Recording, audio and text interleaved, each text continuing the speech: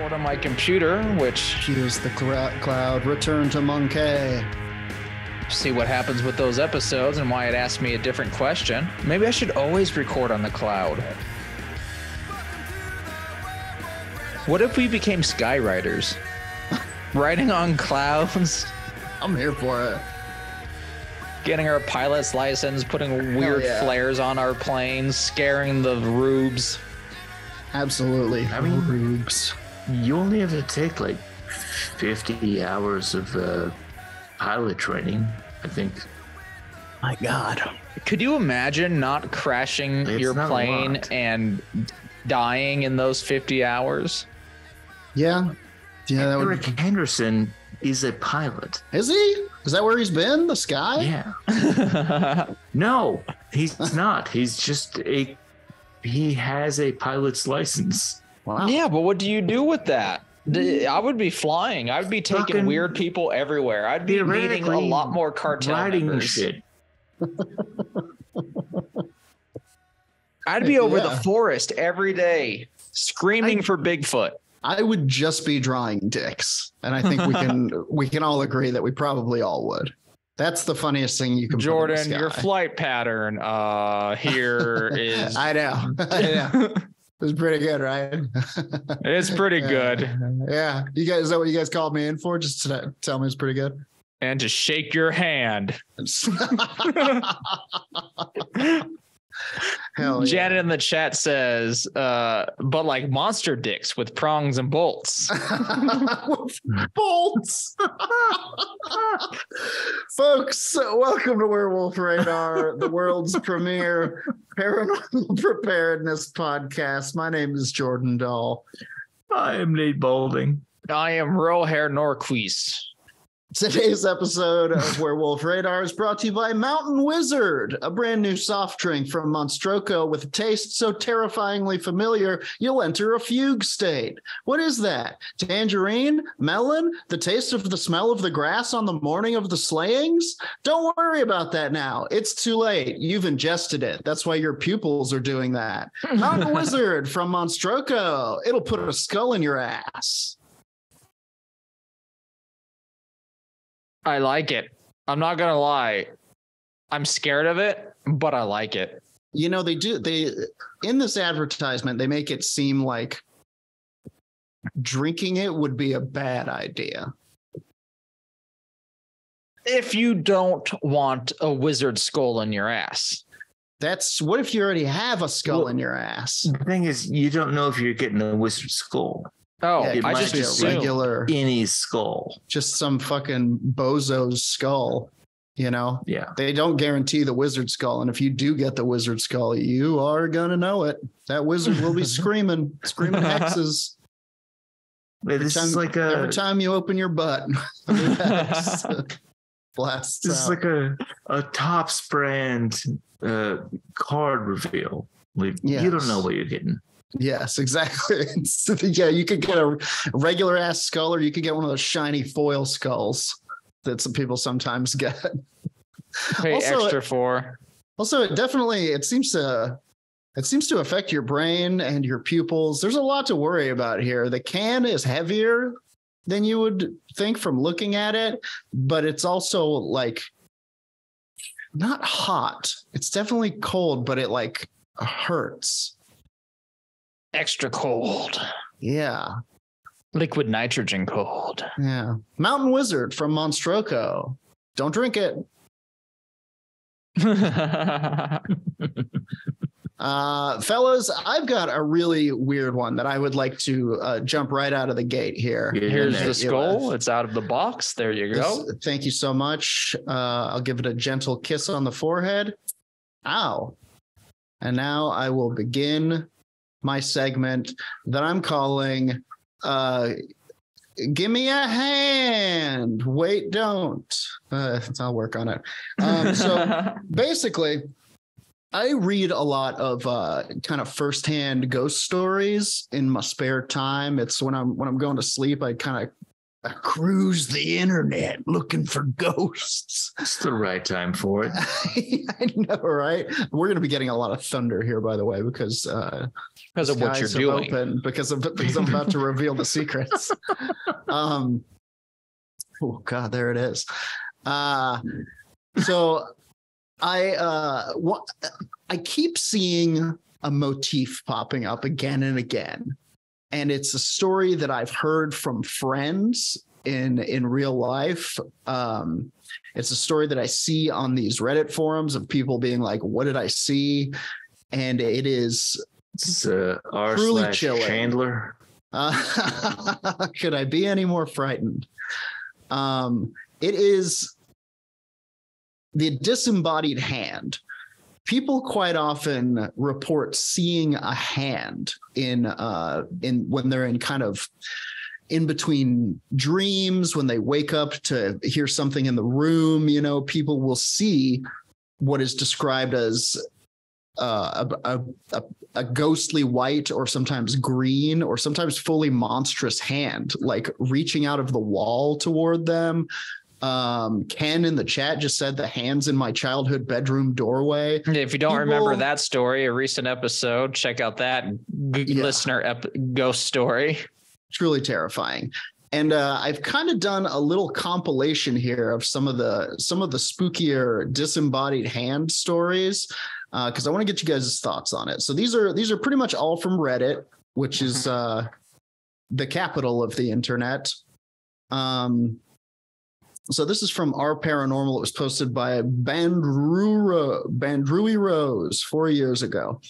I've been contemplating whether or not to post about this for months, as I know it is a crazy concept, and I know there are some people who might think I'm completely insane. Even I still have no clue what actually happened here. I have had countless paranormal experiences in my life, but this is by far the most intense one I've ever had. I was a teenager, around 17 years old. This happened one Saturday afternoon when I was alone at home. Back then, I did belly dancing and would have practice for shows on Saturday mornings. On this particular Saturday, my mom dropped me off at home afterward and went off to run errands. I was excited to be alone, as it was an opportunity to sneak a call on the home phone. Back then, I was almost never allowed to use the home phone to make calls as it was costly. So I took the phone into my room. I called this guy I had been chatting to back then. The conversation was going well, and I was laughing and chatting away, and I had my belly dance hip scarf in my hand and was absent-mindedly swinging it about. It was the type that has metal coins on it, so it was making a jingling sound as I swung it. Now, what I'm about to say is totally bizarre, and I'm well aware of that, but this is 100% what I saw and what happened to me on that day. I saw a hand that appeared out of nowhere next to me, bashed my bed a total of 3 times. This happened so fast, I barely had any time to register what was happening. Obviously, I freaked out. I screamed and jumped up off my bed and out of my room so fast that I must have completed the entire movement in no more than 2 steps. My friend on the other end of the phone was frantically asking me what was wrong and what happened, but I was in so much shock I could not even speak a full sentence coherently. It probably took me about 5 minutes to be able to speak enough to explain what had happened, and I was crying at this point. I would not go back into my room. My friend was so convinced that someone had broken into my house as he had heard the sound of the 3 bangs on my bed that he wanted to drive over to my house. He kept on asking me if I was sure there was no one in my room and maybe they'd been hiding under my bed or something. I kept on explaining to him that I'd seen the hand and that it had no body attached to it. It had just been a hand. If there was a whole person in my house, I would have seen the rest of them. Correct. And they wouldn't have vanished into thin air. He was still not 100% convinced and asked me to leave the house until my mom got back. The only reason he did think I was insane, and he truly believed that I had been in some sort of the only reason he didn't think that I was insane, and he truly believed that I had been in some sort of danger, was because he'd actually heard the bangs. So there's more to this. But it's mainly just them trying to kind of parse what happened to them. That is the first story. We're going to move on because a lot of these have really great stories in the chats or in the responses. Here's a response. I've also seen a disembodied hand appear on the side of my bed, which is against the wall, but it had an old hand puppet that kind of looked like the Little Red Riding Hood. It didn't move. The worst. Yeah. Nobody except another child would even be able to fit under the bed. I didn't look underneath, though. Smart move. When I was pregnant with my son, I had a lucid dream that a disembodied hand was climbing up my bed and patted my belly. I've always attracted the paranormal, especially in my sleep, so it wasn't abnormal for me to have lucid dreams, shadow people, etc. But this was different. The hand was solid. I felt it on my belly. I felt it wanted to connect to my son. I had a panic attack in my sleep that became so bad my husband woke me up saying I was grinding my teeth and screaming with a closed mouth. Ooh. After we moved out of my parents, maybe... I'm not going to take you, but this one, when you have it, I'm getting that one. I want this one.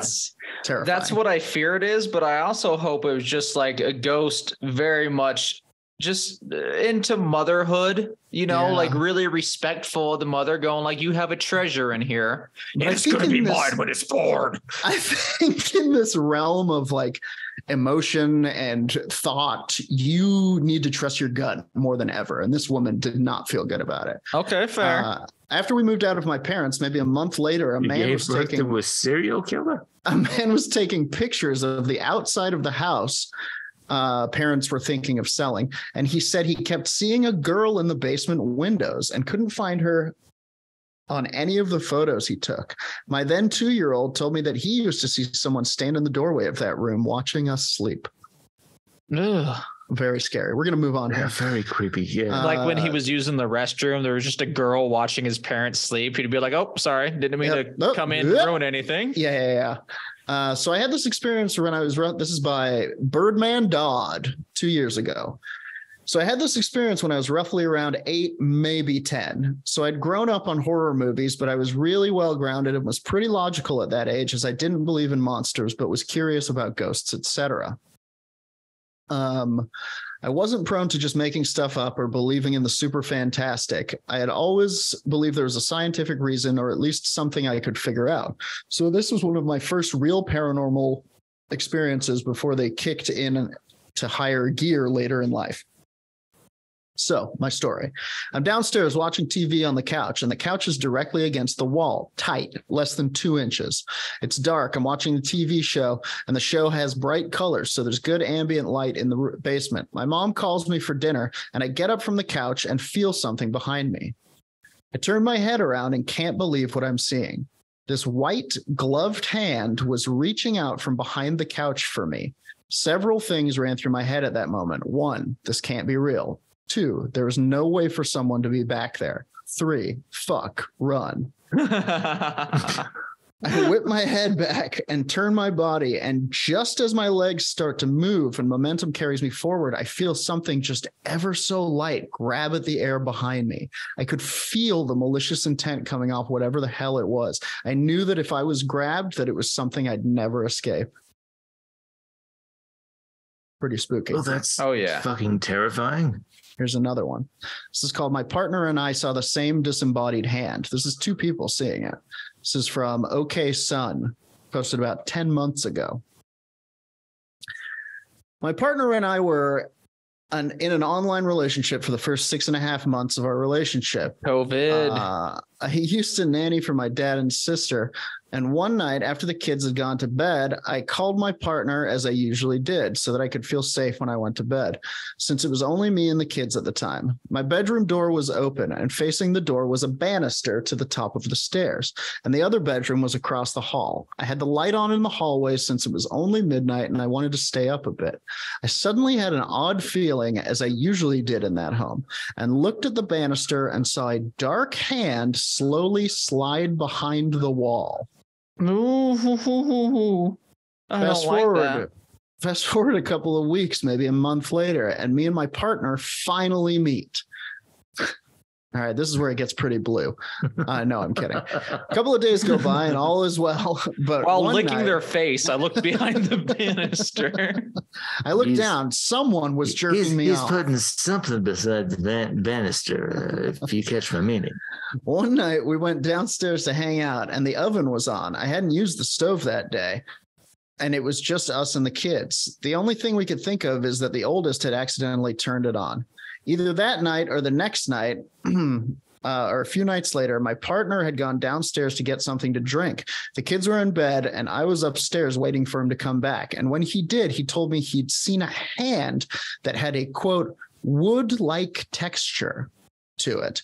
And this is kind of something that we see in this phenomenon. Is a lot of the time it'll be like coming out of a wall or something, and it'll have the texture of that, right, of that material, of that substrate.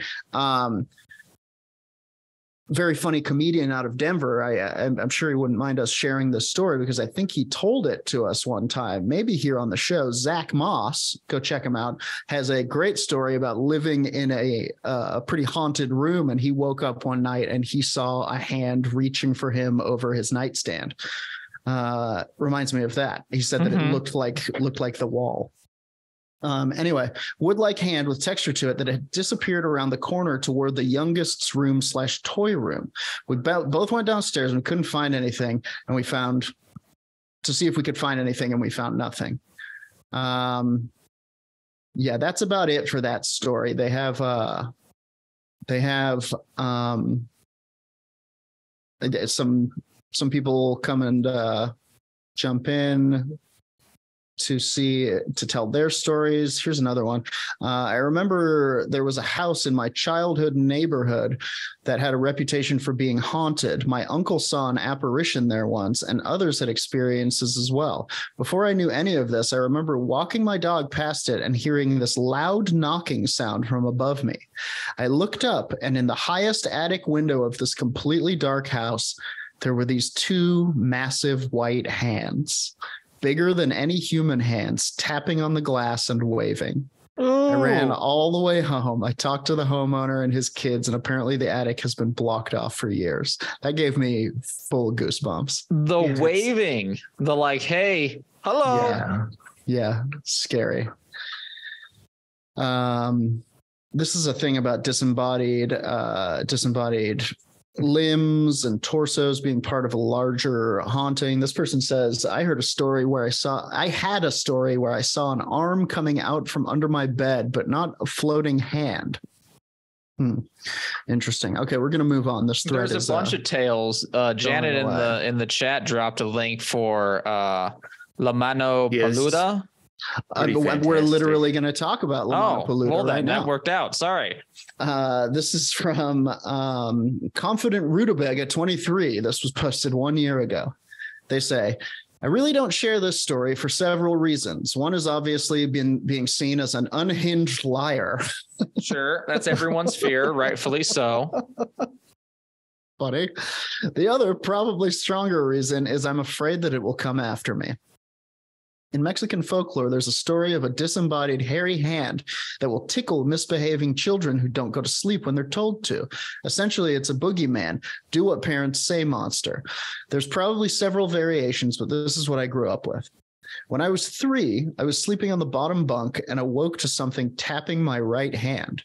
There were 2 large drawers where my sister and I keep all of our toys beneath the bed. Whatever was tapping me was coming from the drawer under me.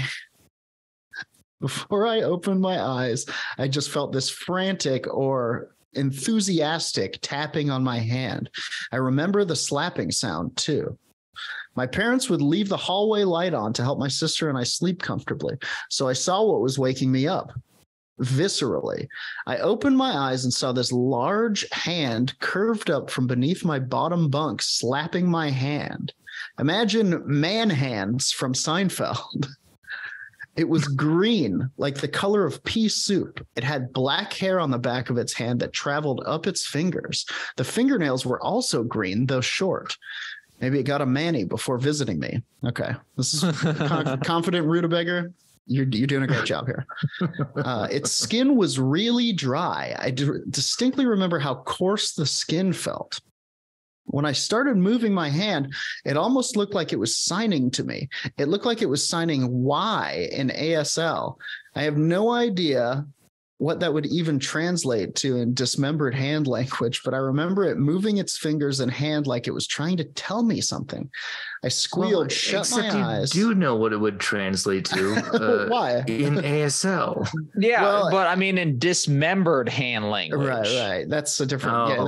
That's DH. It's the same but different. You know. Right. DHL, the moving company, brought to you by Disembodied Hands.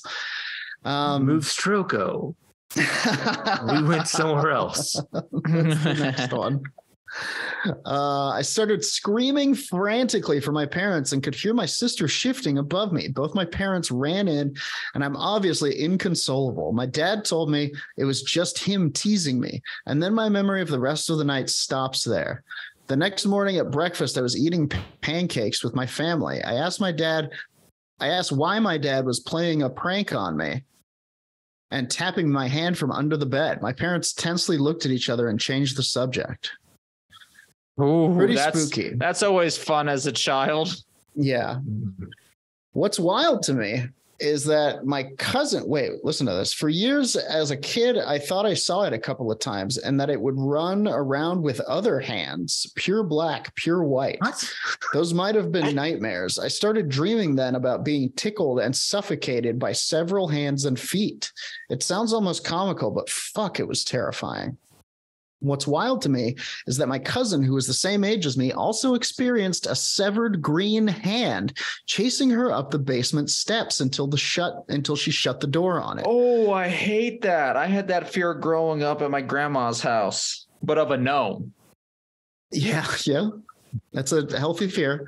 Also have a friend who, without knowing anything about my experience, told me his cousin saw a green dismembered hand try and coax her into the bedroom closet late at night. She was about 3 or 4 at the time. Oh my. Fucking terrifying. This is insane. Right? La mano peluda. I always feel that a lot of missing kid cases are just, unfortunately, family members and strangers abducting kids and doing awful things. But yeah, it's a little bit worse to also throw in there that, it's just interdimensional beings stealing kids for their own sustenance. Or for something. This person says, this is Rosie Apple, and the response is, I've read on this sub maybe a year ago a thread about disembodied green hands and lots of 25-plus-year-olds having experiences with this green floating hand coming up from under their pillow or under their bed. When my neighbor was around 12, she insisted she saw a green hand in her room and it was trying to grab her from under her pillow. I've read countless experiences involving disembodied hands, so I believe you. Crazy. We're going to do one more story about a green hand encounter and some responses. As a kid, I used to see stuff all the time, and this is by OK Warning 916, about 9 months ago. As a kid, I used to see stuff all the time, and I don't know if it was just a vivid imagination or something, but I looked into it and found very little on the green hand that I saw. I was 7 or 8 at the time, and it was in my living room. And I was in my living room, jumping on the couch, eating some candy. Like a goblin. Yeah. And I noticed a piece. I bought 2.5 pounds of gummy bears like 3 days ago. So I understand this person entirely. At a certain point, you get so full of gummy bears, you just got to jump on something. That's fair. They were on sale. Yeah. I was 7 or 8 at the time, and I was in my living room jumping on the couch, eating some candy, and I noticed a piece laying on the ground. And not a minute later, I saw a green hand come from underneath the couch and grab it, and then went back from where it came. I saw it, and I immediately jumped on another couch and just stared intensely at it, but nothing ever happened. The second time I saw it, I was 13, was about to walk past our washing machine when I saw it come out from underneath it. I stopped dead in my tracks and just looked at it. And just as quickly as it had appeared, it went back under. Just as quick, and I haven't seen it since. Now, did this person disclose that they have one of those old-timey hungry hippos houses? From the 40s and 50s. Yeah, where the hippos are hungry. This says, I randomly decided to look for others who have seen a green hand. My experience is nothing crazy as well. When I was a child, on Saturdays when my mother was home from work, my siblings and I would clean the house after a week of destroying it. While I was in the living room by myself, wandering aimlessly, looking for things to pick up or clean, then I looked up at the entertainment stand. On top of the VCR was a poster board, but there was a green hand on top of it, and it pushed the poster board off the VCR. Without even thinking, I picked up the poster because I was cleaning, and at the time I was looking for something to pick up. Then I looked back at the VCR and the hand was gone. What the fuck did I see?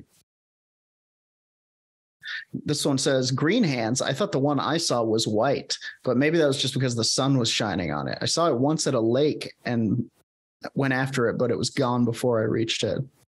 This one says, what the heck? I've had this exact same thing happen to me, even coming from under the couch when I was around 6 to 8 years old. I remember standing by the couch and a green hand came out from under the couch and grabbed my ankle, making me freak out. Whew. Pretty wild shit. So we'll kind of stop it there just because I could go on and on about this. I read one that I was trying to find. I must have lost it somewhere. But like sometimes the hand looks terrifying. Sometimes it looks old. Sometimes it looks dead. One person described a hand grabbing at them that looked like a very old woman's hand with red long nails on it. Pretty spooky shit. So that does it for my segment and probably does it for most of your sleep patterns tonight. But thank you for listening to Give Me a Hand or Don't. Please don't. Please do not. Nate, you next. I'll wrap up the episode. Yeah, sure. Wrap it up. So, I don't know if you guys know this, but it's a very important birthday week. Oh, for someone we know very well. Willie Nelson? Santa Claus? Possibly both of those as well. The Beast of Bray Road? The Beastie Boys? They all share one birthday. That's true. They sleep in that big bed. It's weird because one of them's dead. Uh-huh. They won't let him go. And that's friendship. It's definitely the birth time of Ad Rock. But he's reborn again every single day. Just to throw one syllable out there. Yeah. Yeah. It's actually the birth week of the Loch Ness Monster. Whoa! Happy birthday, baby! Yeah. Happy birthday to you. Don't sing. It enrages the beast. Yeah. As of this posting, tomorrow will be the first time that the Loch Ness Monster was recorded, having been seen. Interesting.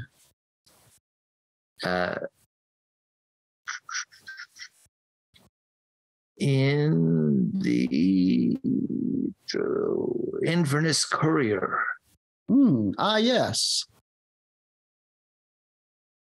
I remember it well. All Scots are born with this memory, if I'm not incorrect. Truth. And here is what they had to say about it. Strange spectacle on Loch Ness. What was it? They also write from a correspondent instead of a person's name. Sure. You didn't get a name back then in the news business. Loch Ness has for generations been credited with being the home of a fearsome-looking monster. But somehow or other, the water kelpie, so did not nail it. Yeah, as opposed to those land kelpies you hear about. Well, we're going to get to that, actually. AKA. As this legendary creature is called, has always been regarded as a myth, if not a joke. Now, however, comes the news that the beast has been seen once more. Here's the thing. they have not seen this thing. This is the first actual recorded sighting. But there's been some kind of gossip, I guess, basically. Sure. About Loch Ness. For on Friday of last week, a well-known businessman who lives in Inverness and his wife, a university graduate, Nice. When motoring along the north shore of the loch, not far from Aberdeen, were startled to see a tremendous upheaval on the loch, which previously had been as calm as the proverbial mill pond. The lady was the first to notice the disturbance, which occurred fully 3/4 a mile from the shore, and it was her sudden cries to stop that drew her husband's attention to the water. There, the creature disported itself, rolling and plunging for fully a minute, its body resembling that of a whale, and the water cascading and churning like a simmering cauldron. Damn.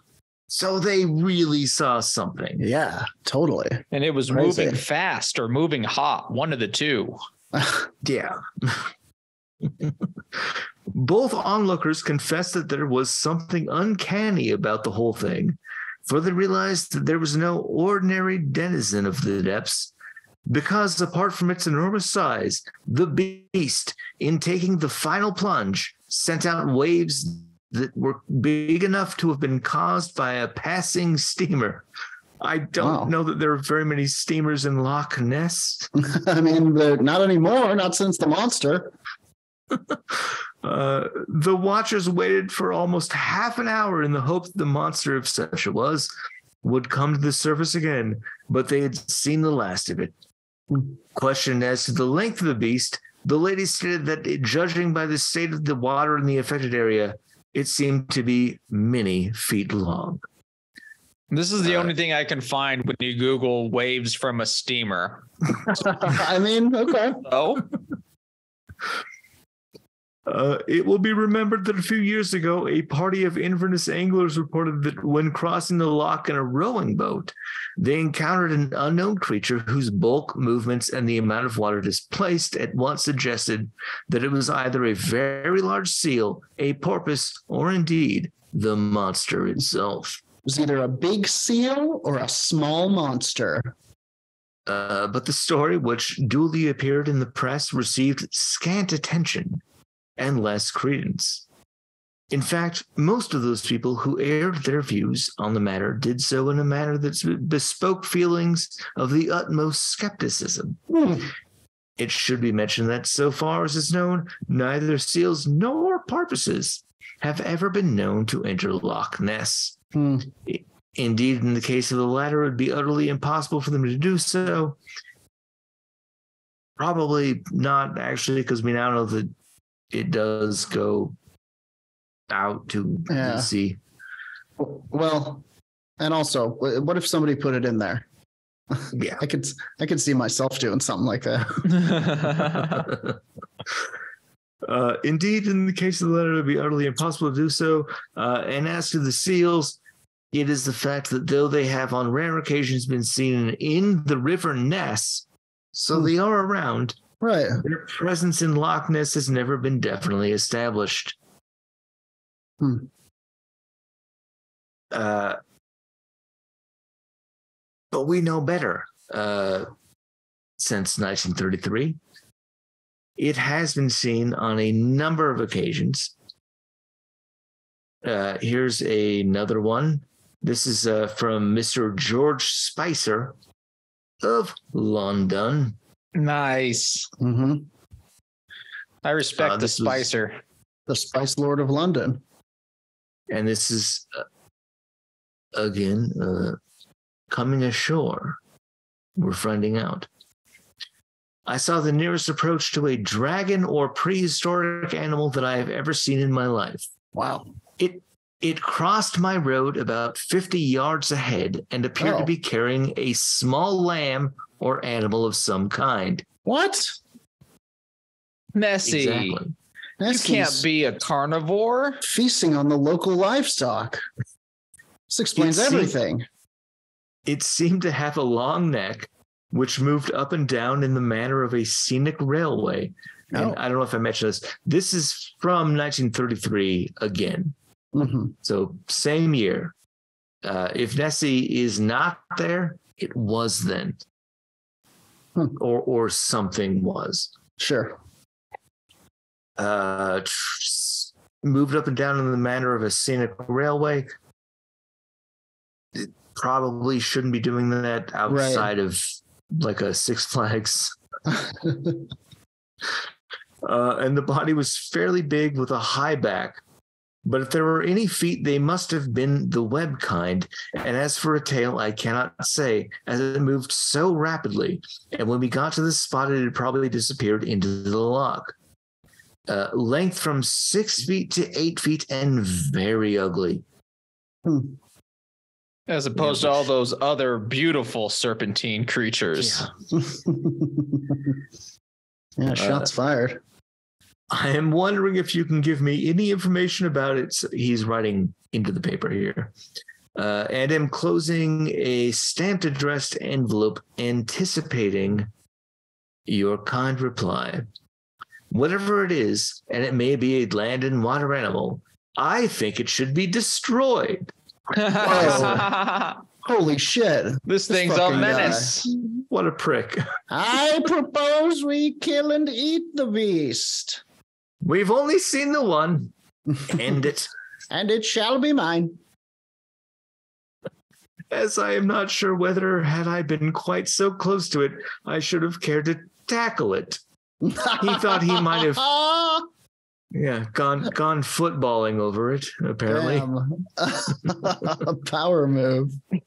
It is difficult to give you a better description, as it moved so swiftly, and the whole thing was so sudden. There is no doubt it exists. Wow. Okay. So this dude, for sure, with his wife in the car, saw this thing. Later on, people believe that it is a otter. Gigantic otter. Well, that's the thing. Well, some fucking otter. 8 foot if it's tall. A fucking, that would be King Otter. I want to say episode 94. The Dobarchu. WerewolfRadar.com. King Otter. Yeah. If you want to find more about that. Apparently carrying a young otter in its mouth. Huh. But that is not what he saw. That's not what he's saying. Anyway, the article goes on to talk about a lot of kind of possible ancient sightings, but really 1933, and it's specifically May 2nd.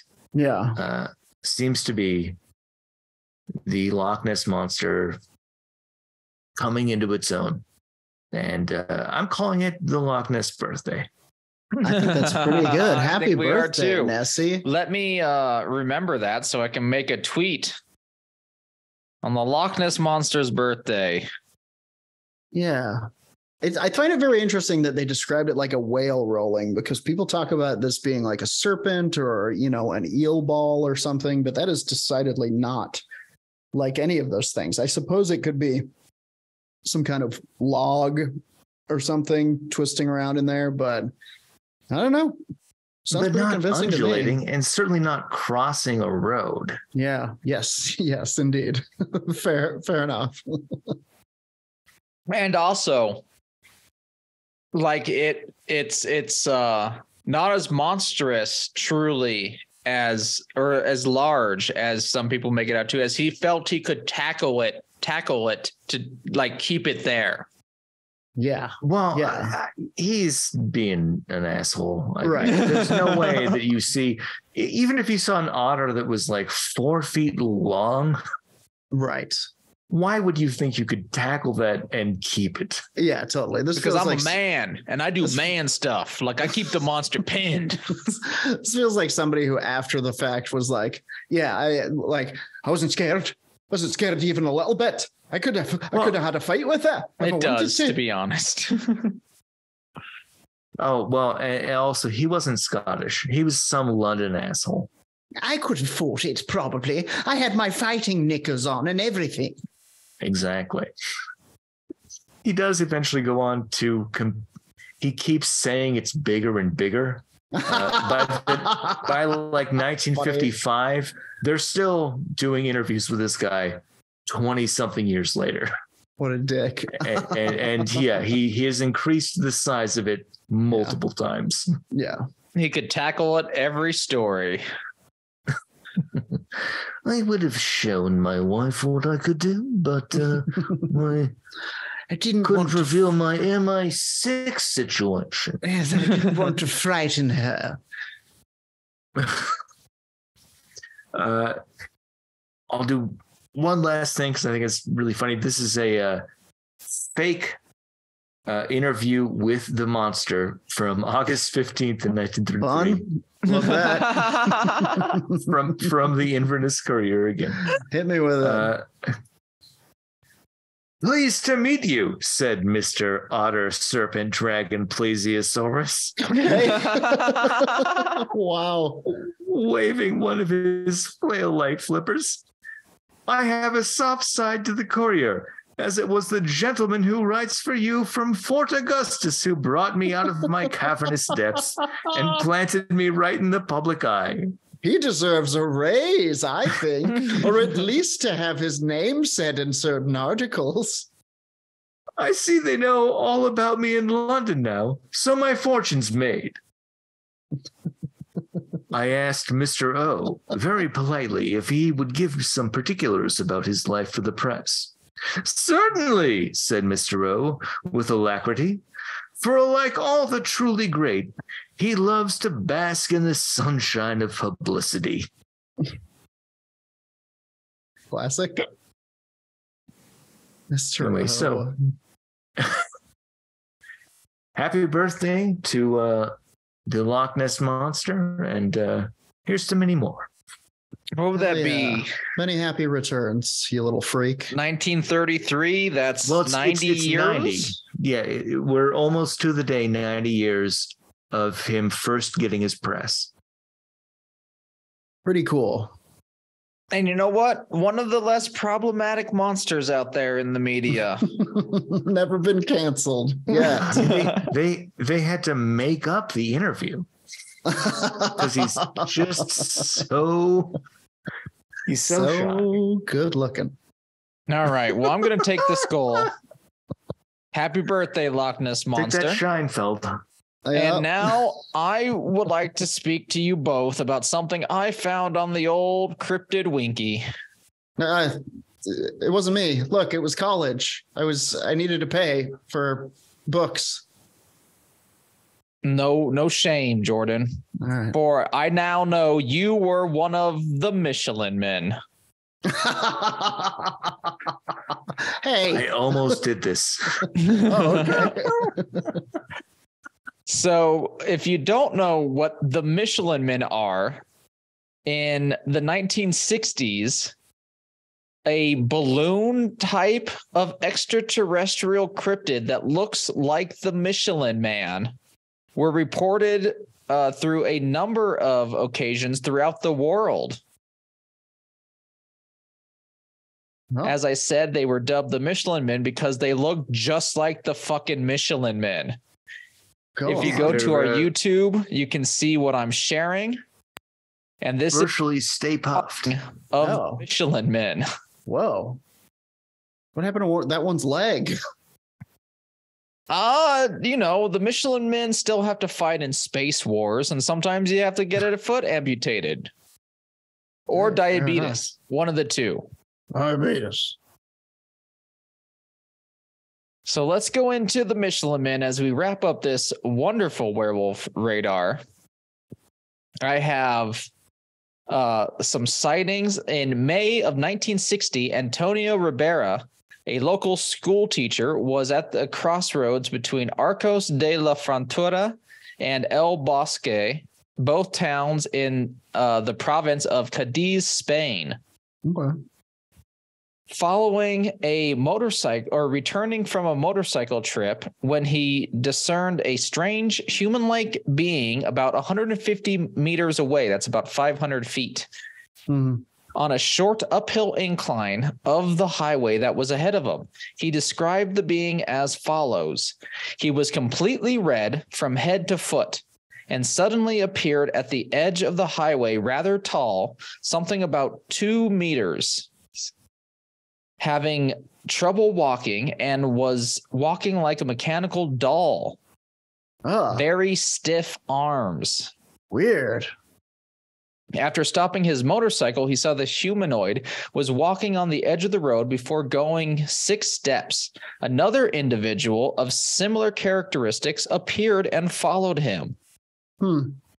Like his predecessor, he appeared suddenly. The second humanoid was not so tall. He measured maybe 23 centimeters or about 3 to 4 feet.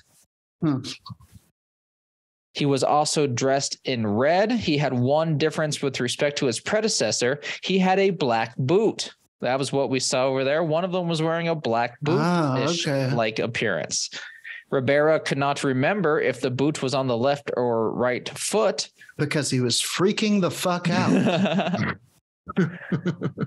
But he certifies that he saw it like that. I think that's a translational error. The humanoids then crossed the highway at an angle, and Ribera saw the ringed outlines of the beings with the classic shape of the Michelin Man. All the rage in Spain at the time. Whoa! Remember in Spain? Remember that Spanish TV show Michelin Man? With this, etc.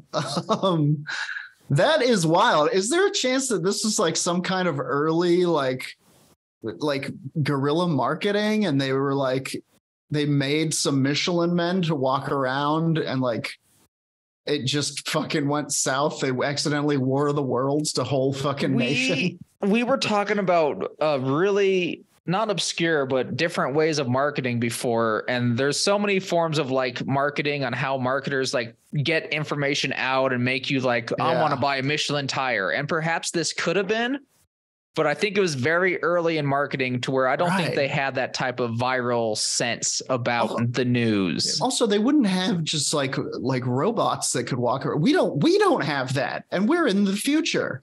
It could be a very stiff costume that was very unmovable. Okay. And there's like a doofus inside getting paid 2 bits an hour or something.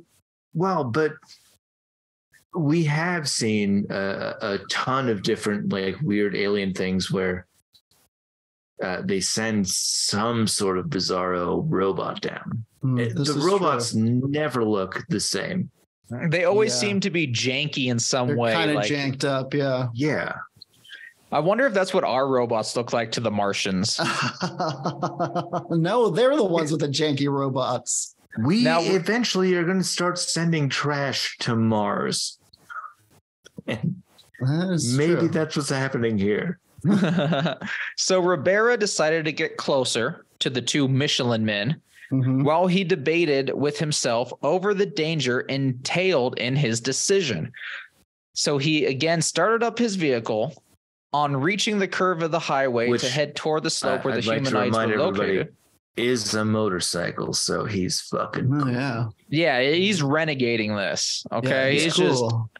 He's gonna help this community. On reaching the curve in the highway to head toward the slope where the humanoids were located, they had disappeared in the same mysterious manner that they had appeared. And now I have some more locations across the world. We have another location occurring on the island of Reunion in the Indian Ocean. I'm sure I butchered that, but it's spelled Reunion. Sure, Reunion Island. That sounds about right. Between Mauritius and Madagascar. So, that Indian Ocean, which I just now remembered Madagascar is part of the Indian Ocean. I guess Africa touches it too. That's a big ocean. Big ass. I feel like there's a lot of space there. There's a lot of space. Big ass ocean you got there. The area where another Michelin Man was seen was La Plaine des Cafres. And this was on July 31st, 1968, around 9 a.m. And it was seen by a local farmer named M. Lucet Fontaine. And it goes as such. I was at the kilometer 21 mark. Already very different countries. Already so European. Indian, sorry. I mean, just Mauritanian? Not wet. Yeah. Not how we do it here in the States. All America. In a small clearing monstrous. In the middle of the acacia trees. That morning, I was bending down, picking up some grass for my rabbits when I suddenly saw a sort of oval-shaped cabin in the clearing. It was 25 meters from me, as we discussed. That's about 75 feet. And as though suspended at a height of 4 or 5 meters from the ground. The extremities of it were dark blue. The center part was lighter, more transparent, rather like a windscreen of a Peugeot. I know it's a type of car. Peugeot. Yes. Above and below, it had what looked like 2 glass feet of shining metal. In the center of the cabin were 2 individuals with their backs towards me. The one on the left turned right around as so to face me. He was standing small, about 90 centimeters in height. I have no idea how tall that is. About 4.5. Pretty short. Yeah, he's a shorter gentleman. This is a mini Michelin Man. Okay. And enveloped from head to toe in a sort of one-piece overall, a bit like a suit worn by the Michelin Man. The one on the right simply turned his head around towards me, but all the same, I had to catch a glimpse of his face.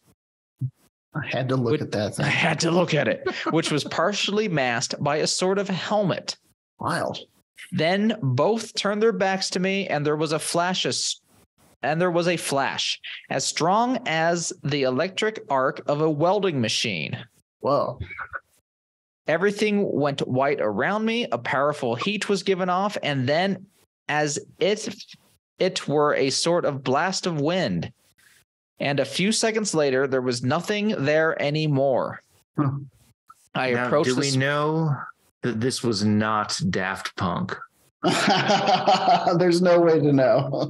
It's 68, man. Daft Punk's been doing it for decades. They're like Neil, man, just banging out the tunes. Yeah. Also, every once in a while during a Daft Punk concert, they'll disappear and appear in a different part of the time stream. In their Derglaka machine. Everything went right around me. Then I approached the spot where the object had been, and there were no marks. The object had a diameter of about 4 to 5 meters and was about 2.5 meters measured through the top to the bottom. So very, very not too tall of a craft or whatever this is. Right. It was a bluish color, spelled with a U. Blue. With white on the upper and lower parts. I told my wife about it, and then my gendarmerie, the cops, I believe. Gendarme. Yeah. And everyone at once believed me. Huh. We now go through the time slip to March 14th, 1976. Vincent and Carmen Correll, a married couple, were driving along small roads of Spain in the Castilian region. Around 10 p.m., the couple found themselves noticing strange phenomenon in the night skies and reported a white oval that floated to the left of their car, believing at first that it might be headlights of a car on a nearby hill. The Corrells only made it a few hundred feet before they believed they were driving into a luminous tornado. Whoa. As an object appeared to rise out of the ground in front of them. Bathing the object with its car light's high beams, Mr. Correll was startled to see that it was a person. They said, I suppose that it had 2 legs because it reminded me of a human profile. However, since the legs were so close together, it looked more like a column than a human being. The thing was tall, good looking, and wore close-fitting one piece. Okay. You know, a lot of people mistake tall for good looking. They true. Do. As an average heighted person, I get mistaken for tall all the time. Also, imagine how Also, good do you looking. know that 5'9" still the average height for an American? Interesting. Disgusting. We're all above that, right? None of us are freaks. I love towering, apparently. It's do you have any idea how good looking an alien would have to be for you to stop in the middle of a close encounter and be like, God damn, this thing's fucking I do. Exactly. I've thought about it. Average. How good looking they have to be. You know, just like a normal human, have a little differences. You know, I'm into it. Yeah. I now have one. We're slipping through the time slip. This comes from 2015 when it was finally I'm trying to forget. I forgot the word disclosed from an anonymous source. This happened in 1971. The account goes as follows. Hello. When I was in my early teens, I witnessed something that I have never been able to explain. This occurred in northern Minnesota, and I've included a picture of what it looked like to me. At first I was like, it's always funny in a story when somebody introduces themselves at the top. Hi there. And then you were like, I'm from Minnesota. And I was like, there it is. There. Yep. I was in the woodlot behind the barn around 9 p.m. It was in July 1971, and I was out there with my collie dog, Bonnie. Bonnie started barking and running towards the far edge of the woods. I called for her, but she continued running. I started to chase after her. As I got nearer to the small field, Bonnie was laying down towards the sky. Nope, was laying down looking towards the sky. Okay. I looked in the same direction and saw a bright yellow light coming toward us.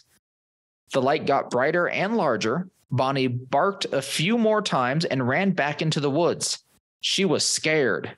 Well, I was scared as well. Yeah. The lights were hovering above me. I felt paralyzed. I wanted to run, but I just couldn't move. I looked at the light and started to make out a shape. I have always said that it was a balloon man. Wow. It was round in the body and segmented with segmented legs and arms. And the head good looking. I told my missus at the time, it's it. Okay. You don't even have a chance. I'm in love with this thing. Get out. You're walking. The head was a bright yellow light. I couldn't see a face, just a bright, blinding light. Just like that other one. It hovered for a minute and then moved toward me. It was right in front of me. I'd say it was about 8 feet tall and very wide. There was an intense heat coming from it as well. I had trouble breathing and was very uncomfortable. When it started to hover and circle around me, I thought I was going to pass out. Then it suddenly disappeared. As soon as it did, I dropped to the ground and started shivering. I could not move, but I was so cold and felt weak and sick. I lay there for a long time. So maybe that's sort of like an encounter suit, like they're putting off some kind of crazy ass radiation or something. It could be how it's floating as well. If it was like some sort of heat based propulsion unit, it would be burning the oxygen from the fire, and that area would be harder to breathe. Plus, you would be breathing in all sorts of other fumes, causing some ill effects. Sure. Now, I heard my mom calling, and then Bonnie was beside me barking. My mom was frantic and tried to get me to my feet. I couldn't stand. I was just too weak to move. Soon, my older brother showed up and carried me to the house. I was sick in bed for about a week, and the doctor said I had a severe reaction to poison sumac. What? He says this wasn't correct. But they did have a sore red rash on their face and arms. Huh. The balloon man burned me somehow and had weakened me. Yeah, after like radiation. Very similar, or at least maybe not the radiation poison that we would know, because he seems to heal without any of the adverse side effects, but definitely like a heat burn. Some other kind of wave. Yeah, heat wave burn. Heat wave. After I recuperated, I told my mom what had happened. She was surprised by what I described. She knew I didn't have poison sumac. She didn't question the doctor either. I never told anyone else about my contact with the balloon man, but I told my brothers not to go into the far field at night. They just laughed. And that and shoved me into the far fields, into a ditch full of radiation. And that is and just sumac.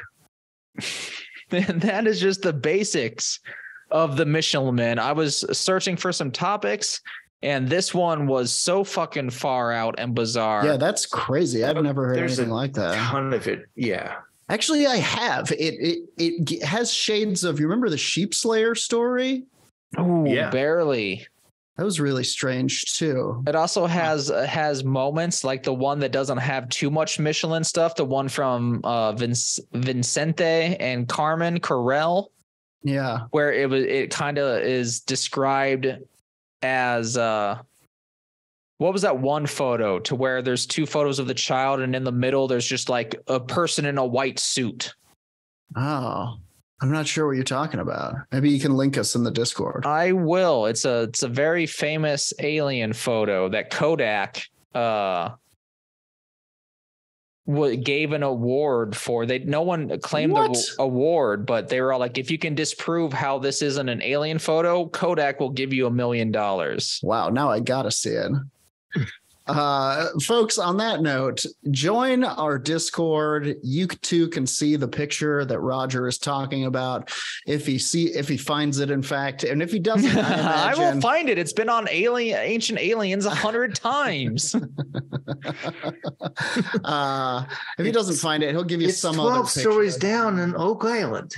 Thank you so much for joining us today and listening to the pod. Please tell your friends about us. Please give us 5 stars on iTunes. Please, please, please. Oh my God, it's all about us. No, it's not. It's about you guys. We really appreciate you listening. We really appreciate your support. If you like what you heard today, you can go to patreon.com/Werewolf Radar. You can become a patron.